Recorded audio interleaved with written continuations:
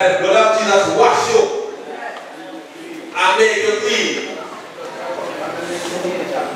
And he was also, both mother and father came to the lineage of David. Praise the Lord. And so some Jews didn't recognize Jesus. But history has told us that now many of the Jews are now recognizing Jesus as the Lord and Savior, that he is the Messiah. And so today we are encouraged, brethren, do not let anybody tell us that Sabbath abolished. Bishop spoke about Daniel where man shall think to change time and law. Think, but it can't change it. Because it's already in your heart. And brethren, the heart, when we say the heart, we mean the mind. So if you take out the heart we have, and the other heart, through a heart transplant, that information can last, God, the brain, the mind. So they can take it back from us. But whatever is in us, they can't take it out. When we study the word of God, it's aimed to help us and to keep us that we can stand in the latter day. Praise the Lord. Praise the Lord. I trust that you have gathered some valid information. And those who have not received any, I will get copies for you next week. So you can indicate to me afterwards. So I'll take your name down so we can ensure you have a copy. So you can do your own study, and any questions you have, anything you don't understand, you can ask the bishop, the pastor, myself, or some other worker, and we're going to be willing to create that understanding so we can be rooted and grounded and settled in the faith. Praise the Lord. I thank you all for your participation. Birthday boy is coming, or bishop.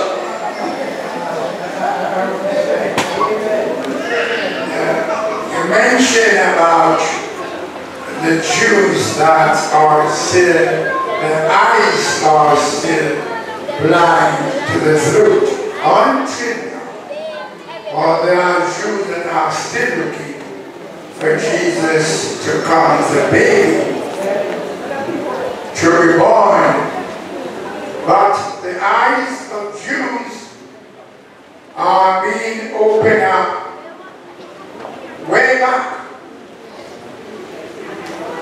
Way back. How do you get this message?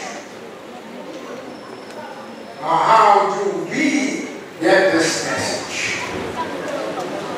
This message that we have today here, rejoicing in the Lord. It was published by a Jew. You didn't know that. You listen to me? Are you hearing me? This repentance and baptism in Jesus' name, receiving the Holy Ghost, keeping God's commandments, including the Sabbath, it was published by a Jew. Way back, and the dog that published the Church of God message that we have here, he was a Jew. Okay? So God has been opening up the eyes of his people long ago. Some eyes have been blind until he come back. But those that are to be saved, he will bring them in. And because of Elder Duggar writing, published from Jerusalem, it circulated the whole world until, hallelujah, it reached the land of Cuba. And the father for Church of God here is Pastor Charles Ellis, that brought this message to us 1934. So it was from a Jew. God raised up Elder Duggar with the same message. So, God's opening up the eyes of His people. Is there anyone here today? I'm not talking about past members. Is there anyone here today whose eyes are opened up to the truth? Let me see your hand. If anyone here, hallelujah, say, oh, hallelujah. This man and this woman, your eyes through the lesson study are being opened up to the eyes of the truth. For the Lord said in the prophet, and that, I believe in the last prophet there, he said that the Lord,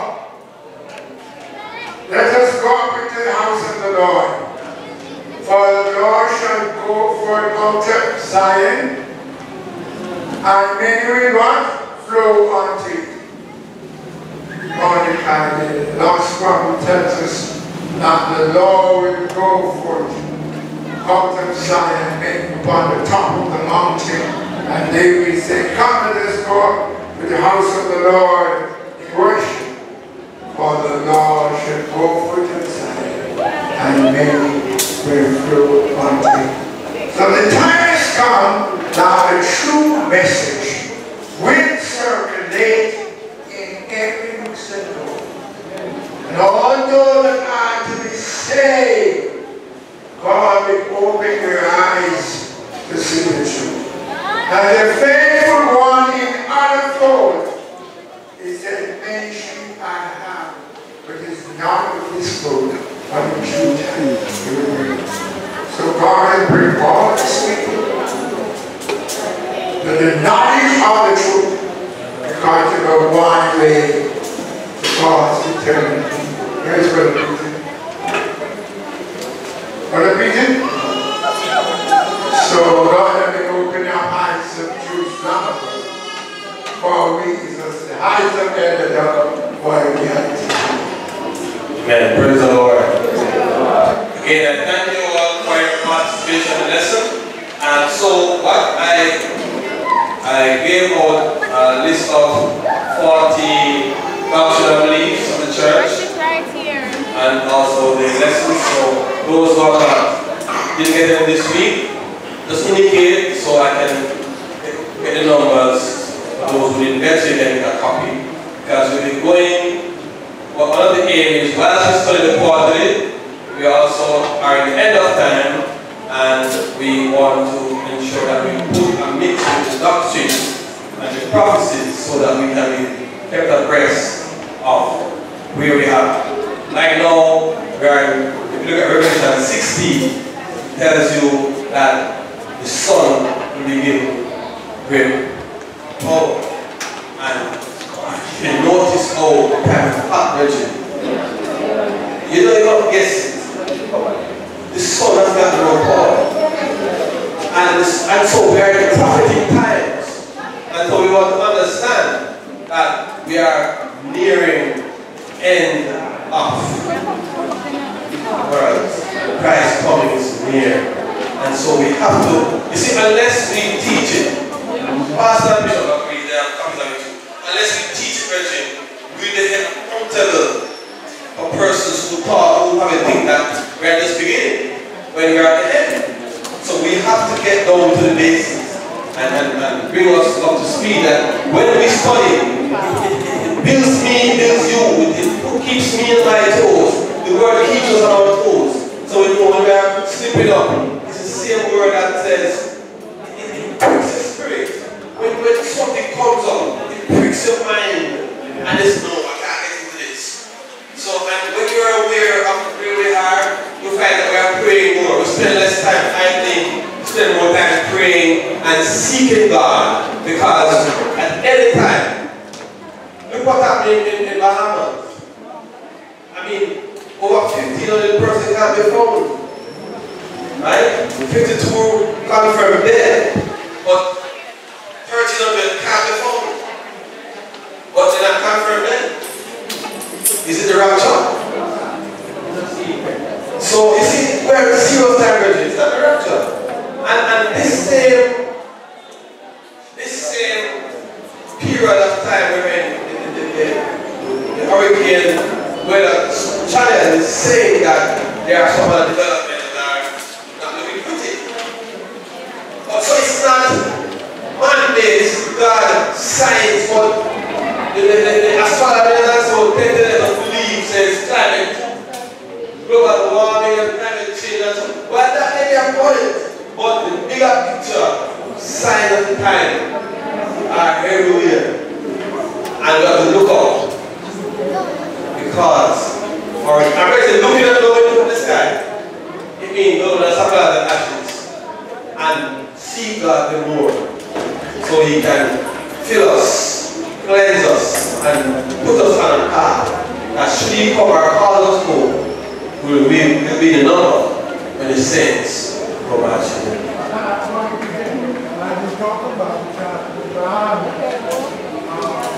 Let me say to you all, the Bahamas is compiled, I believe, 17 different islands, 7 islands, and the capital is Nassau. So what happened now? If you go back to Revelation, brethren, settle down. Brethren, settle down. I'm settle down. In Revelation, it tells you that the islands will fly away. I understand, I didn't watch the TV, I have to stop watching the film.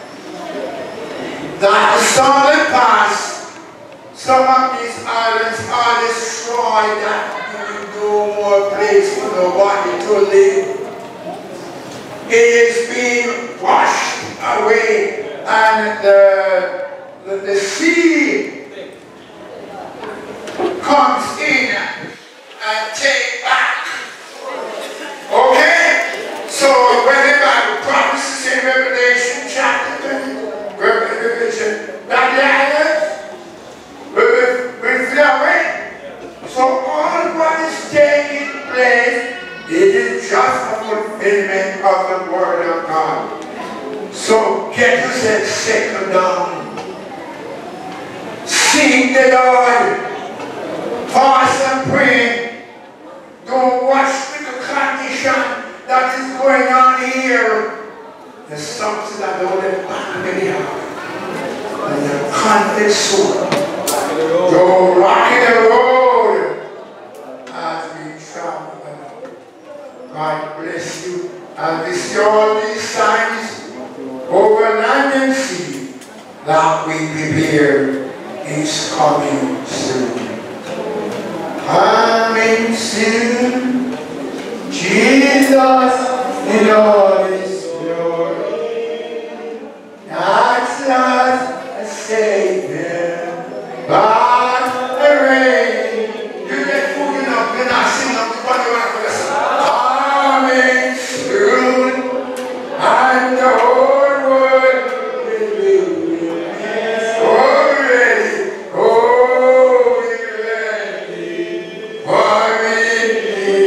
Coming soon.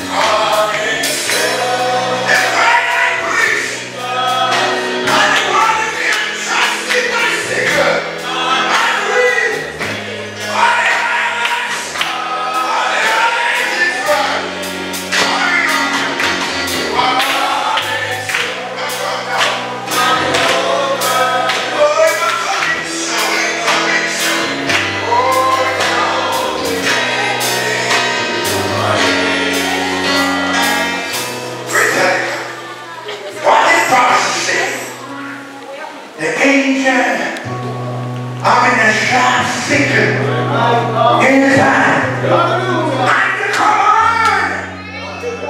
Trust in thy sinner and reap for the harvest of the earth is right. It's right now. Coming soon. Ready, not ready? Stand up on your feet. Ready, soon got one. Soon got one.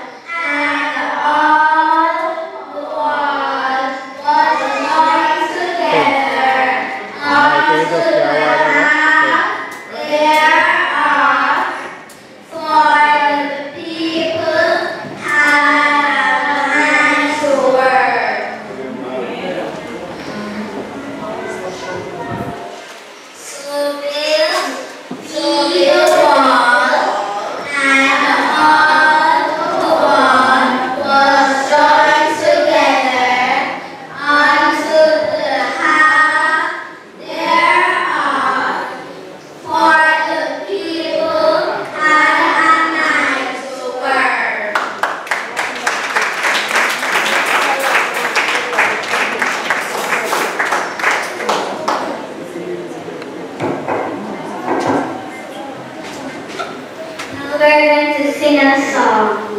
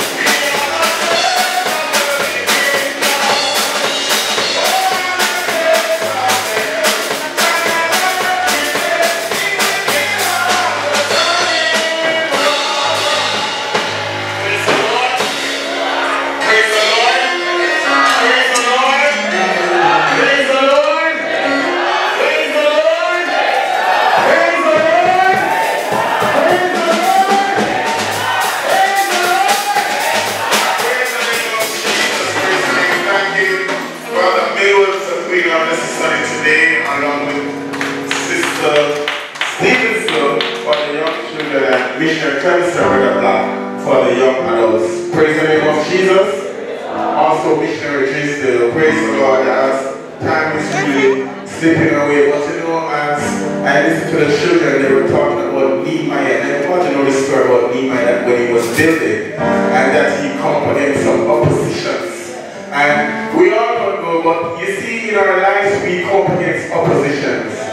And no matter what we're going through in our life, when the opposition comes, we just want to tell you we're like a tree that is planted by the rivers of water, and we shall never be moved. Shall we praise the name of Jesus?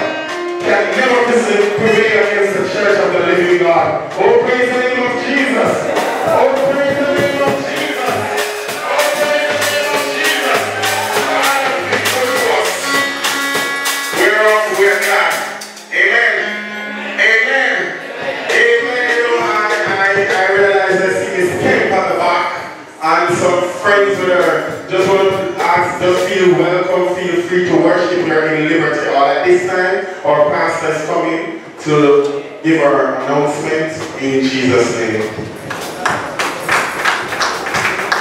Just a few announcements and reminders. Announcement 1. It is now confirmed that the Thanksgiving service for Sister Beverly Dennis will be held on Thursday the 26th of September at 3 p.m. The Thanksgiving service for Sister Ben will be held on the 26th of September, which is a Thursday, and it will commence at 3 p.m. right here on the church ground. There will be no burial because the body will be cremated. Amen? Amen? So we're asking every single member, try your endeavor best to come and show your last respect. It is a working day, it is a school day. We have no control over that.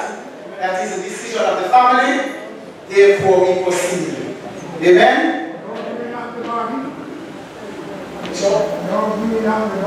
Yes, Bishop, thank you. The body will not be viewed, so there is no viewing of the body. The son said that his mother requested that no one should see her face when she departs this land. Sister Jacob was attest to that it is correct. So therefore, we have no control over that. Amen? So brethren, if you can attend, try your best. She is a member, so therefore it is uniform. Praise his name. So bear this in mind, the 26th of this month, which is a Thursday, 3 p.m., right here, will be the Thanksgiving service for Sister Beverly Davis. Bishop said no love cause to go, no better rest, no samisa. Amen? There is a command from one of our own.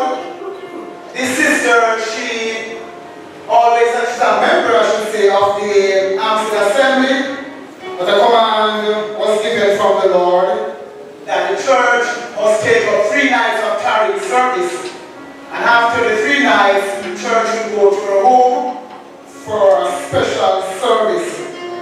We have decided to start the tarrying service for Sister Dear on the 19th of this month, which is next week, Thursday. 19th, the Thursday, the 20th, Friday night, and the 21st, which is the Saturday night, and the 22nd, we will go to the house in Portmore. Amen? At Elsha in Portmore. So, brethren, please bear this in mind. Patrons will join in with us and also the Amsterdam Assembly. It is a command from the Lord. We're asking the Holy Ghost, filled brethren, try your endeavor best to come out in the tarry to assist with this command. Amen? Remember last week we have announced that Sister Spence will be having a fasting and night service on the 6th of October. Just a reminder, please be reminded that Sister Spence